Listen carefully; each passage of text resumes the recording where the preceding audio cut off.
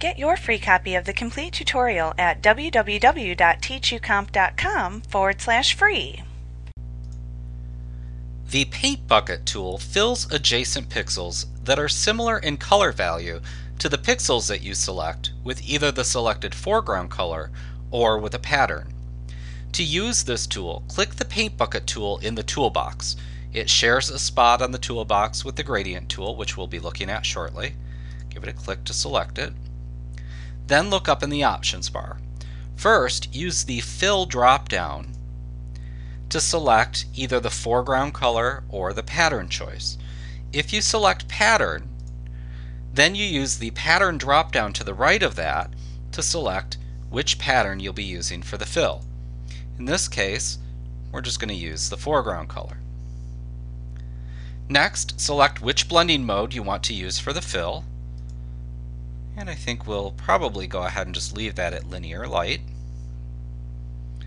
Next, you can set an opacity using either the slider or by entering a value in the text box. I think we'll change that to 75.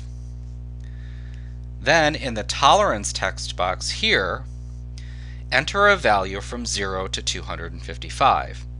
Entering a lower number will only fill colors in the image that are very similar in color to the pixels that you select in the image.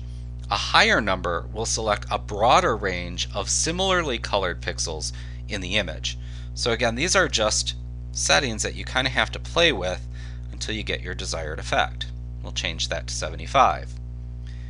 To define the fill that you make as having smoother curves versus jagged ones, check the Anti-Alias checkbox to the right of that.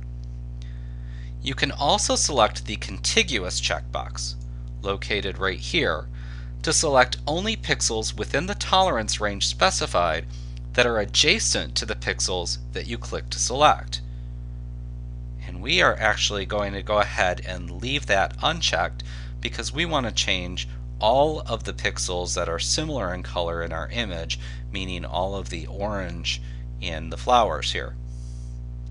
If the All Layers checkbox is selected, then the fill will affect the color selected in all of the layers. If unchecked, it will fill selected pixels in the selected layer only.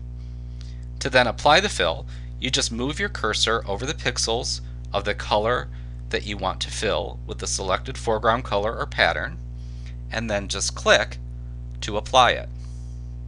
And again, you can go back in and you can change your blending mode, change your opacity, change your tolerance, and play around until you get your desired effect.